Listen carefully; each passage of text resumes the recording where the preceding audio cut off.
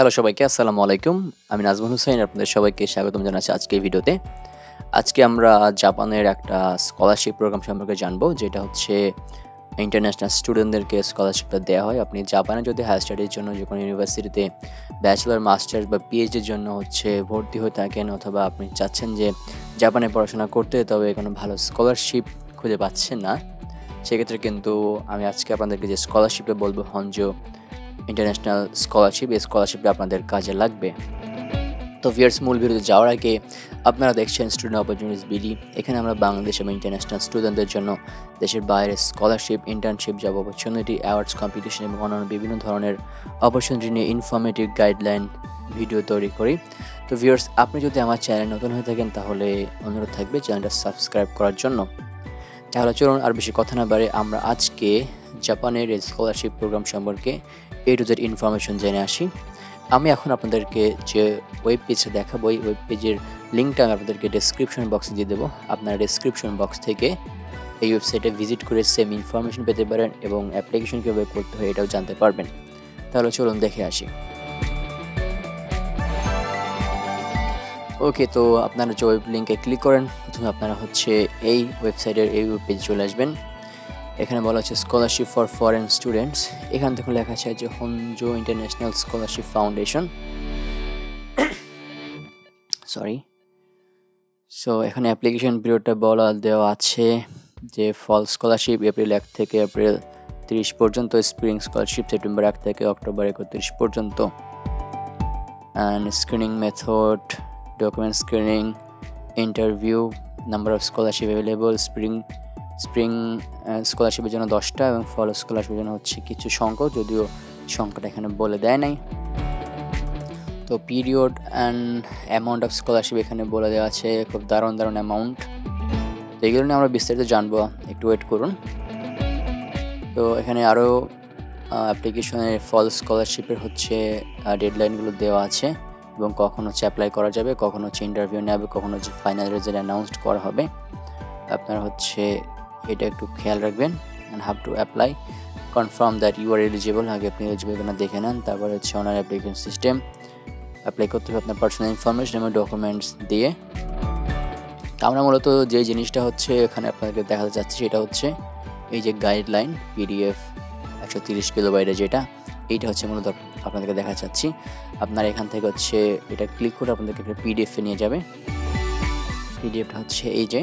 So এখান থেকে আপনারা ডিটেলস জানতে পারবেন। হনজো international scholarship foundation application period September 1 থেকে অক্টোবর 31, 2022। এটা 2022 সালের পিডিএফটা, তবে আপনি দেখতে পাচ্ছেন যে এপ্রিল 2023 এটা স্টার্ট হবে। যাই হোক, প্রথম বলা আছে, the scholarship is open to foreign students who will attend and have already attended A graduate school at Japanese university. Sorry, আমি মনে হয় ব্যাচেলারের কথা আগে বলে ফেলেছি। এটা তাহলে শুধুমাত্র মাস্টার্স এবং পিএইচডির জন্য স্কলারশিপটা হবে। তো যাই হোক, যারা ফরেন স্টুডেন্ট, যারা জাপানিজ নাগরিক না, জাপানিজ স্টুডেন্ট না, যারা জাপানে অলরেডি পড়াশোনা করতেছেন অ্যান্ড যারা পড়াশোনা করবেন বলে মনস্থির করছেন, অথবা ইউনিভার্সিটি থেকে অফার লেটার পেয়েছেন বা জাপানে যাবেন, সেক্ষেত্রে আপনারা এই স্কলারশিপে অ্যাপ্লাই করতে পারবেন। যাই হোক, the scholarship received under no obligation repay the amount they receive from our foundation and the period of scholarship for the recipient is set in accordance with the shortest period of time required to complete the internet degree. অর্থাৎ degree অনুযায়ী আপনার এখানে degree অনুযায়ী আপনাদের এখানে monthly যে বৃত্তিটা এটা দেওয়া হবে। সো যেই ডিগ্রিগুলো আপনার 1 থেকে 2 বছরের, 3 বছরের, এটা মূলত মাস্টার্স, পোস্ট গ্রাজুয়েট, অর্থাৎ এগুলো ডিপেন্ড করে আপনি যে ইউনিভার্সিটিতে পড়াশোনা করছেন, কোন প্রোগ্রামে পড়াশোনা করছেন, সেই প্রোগ্রামের ডিউরেশন কত বছর সেটার উপরে। পিএইচডি ক্ষেত্রে জাপানে আপনার 4 বছর, 5 বছর আছে, অ্যান্ড মাস্টার্স ক্ষেত্রে 1 থেকে 2 বছর আছে। তো এটা ডিপেন্ড করবে। তো যাই, যারা 1 থেকে 2 বছরের কোর্সে ভর্তি হবেন, তাদের ক্ষেত্রে প্রতি মাসে এই যে 2 লাখ চাইনিজ ইউয়ান দেওয়া হবে, যেটা বাংলাদেশের টাকা সম্ভবত 1.5 লাখের মতো। অর্থাৎ প্রতি মাসে আপনাদেরকে এরকম একটা হ্যান্ডসাম অ্যামাউন্ট দেওয়া হবে। যাই হোক, বুঝতে পারছেন। অ্যান্ড দ্য ট্রাভেল গ্রান্ট দেওয়া হবে to cover expense attend the international conference. অর্থাৎ সেখানকার যাতায়াত খরচ, মূলত বাংলাদেশ থেকে না, বাংলাদেশে আসছে কিনা আমি জানি না, তো ওইখানে জাপানে থাকাকালীন সময় আপনার হচ্ছে যাতায়াত খরচ, বিভিন্ন ইন্টারন্যাশনাল কনফারেন্সে অংশগ্রহণ করার জন্য এই খরচগুলো হচ্ছে মূলত হচ্ছে আপনার তারা প্রোভাইড করবে। আপনি স্কলারশিপ চলাকালীন সময় হচ্ছে অন্য কোনো স্কলারশিপ দ্বারা হচ্ছে মনোনীত হতে পারবেন না এবং অ্যাপ্লাই করতে পারবেন না। এবং স্কলারশিপ চলাকালীন সময় হচ্ছে আপনি কোনো part time job, research assistant বা অন্য কোনো ইন্টারনাল এক্সচেঞ্জ অ্যাফেয়ারের সাথে যুক্ত হতে পারবেন না, যুক্ত হতে হবে না মূলত, কারণ আপনাকে যে হিউজ পরিমাণে একটা অ্যামাউন্ট দেওয়া হবে এটা আপনার জন্য অনেক এনাফ হবে। যাই হোক, দ্য স্কলারশিপ রিসিপিয়েন্ট করতে পারে 75 ইন্টারভিউ হচ্ছে দেওয়া লাগতে পারে আপনার হচ্ছে এই স্কলারশিপ পাওয়ার জন্য। After গ্র্যাজুয়েটিং from the foundation scholarship recipient is to attend hour alumni events, অর্থাৎ আপনি যে স্কলারশিপটা পাচ্ছেন এটা শেষ হওয়ার পর আপনার হচ্ছে এখানে অ্যালামনি হবেন, সেক্ষেত্রে আপনাকে হচ্ছে এদের সাথে একটু কন্ট্যাক্ট রাখতে হবে আর কি। তো নাম্বার অফ স্কলারশিপ হচ্ছে 23 সালে সম্ভবত 10 জনকে হচ্ছে স্কলারশিপ দেওয়া হবে, 10 জন ইন্টারন্যাশনাল স্টুডেন্টদের জন্য। তো এটা একটা কম্পিটিটিভ স্কলারশিপ বোঝা যাচ্ছে।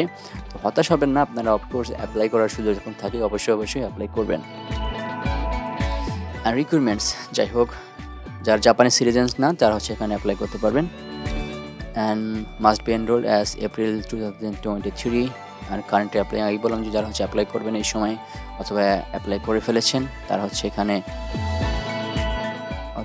অ্যাপ্লাই করতে পারবেন। অ্যান্ড যারা professional graduate school is not eligible to apply.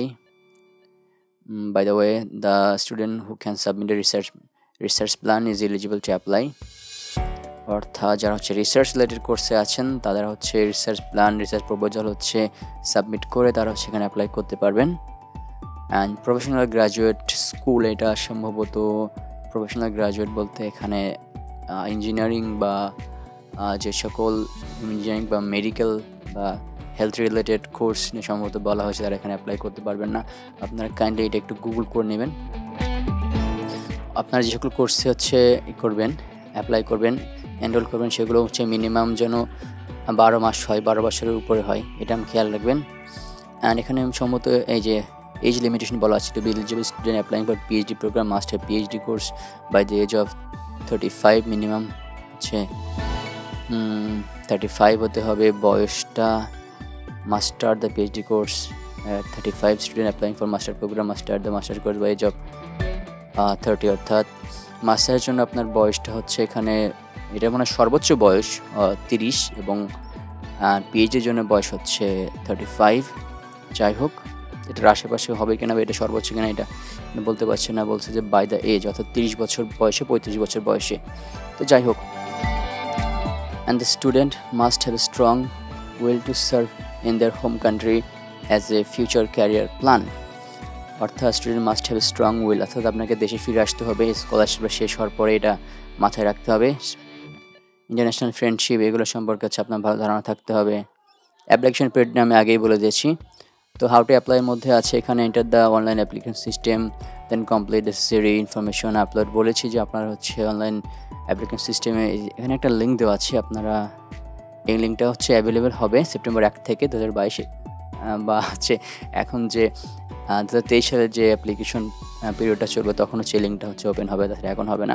তো এখানে গিয়ে আপনাদেরকে যেটা করতে হবে যে আপনার পার্সোনাল ইনফরমেশন দিতে হবে, একাডেমিক ব্যাকগ্রাউন্ডে ইনফরমেশন দিতে হবে এবং যে ডকুমেন্টসগুলো এখানে তারা চাইবে সেই ডকুমেন্টসগুলো হচ্ছে এখানে আপলোড করতে হবে, that's all.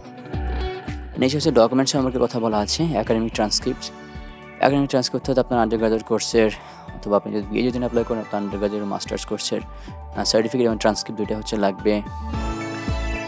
And research proposal, এটা কি সম্ভবত পিএইচডির জন্য কিনা বা মাস্টার্সের জন্য তো রিসার্চ প্রপোজাল লাগেই।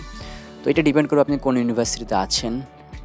বাট এখানে রিসার্চ প্রপোজাল হচ্ছে এটা চাচ্ছে সেহেতু আপনাকে এখানে রিসার্চ প্রপোজাল দিতে হবে।